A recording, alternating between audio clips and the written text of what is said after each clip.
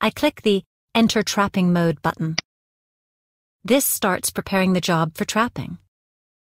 It takes longer than starting without the trapping suggestion. Notice that all the layers are merged into a temporary artwork layer. It is now performing the trapping suggestion. Artpro Plus will automatically add suggested traps on every edge that, according to the application, needs trapping. The trapping is now done. I see that a new layer named Trapping Objects has been added above the artwork layer in the Layers section. Inspecting the trapping.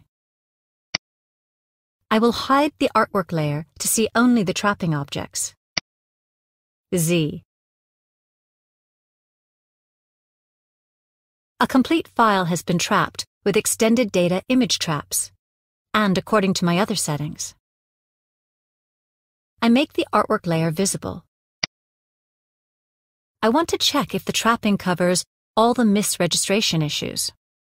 I press Z to activate the zoom tool. And I zoom in on this area of the design. Next, I enable the registration error simulation in the quality control section. I press Y to simulate again. I disable the registration error simulation.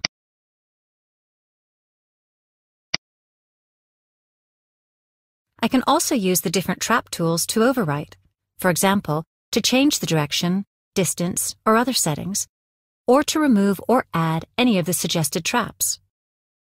Z. I want to remove this particular trap.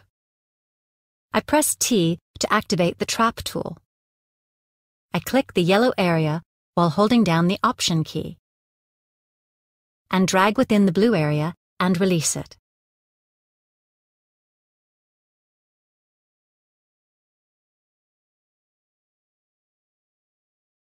The trap is removed. Now I want to change the trapping settings for distance, joins, and end caps.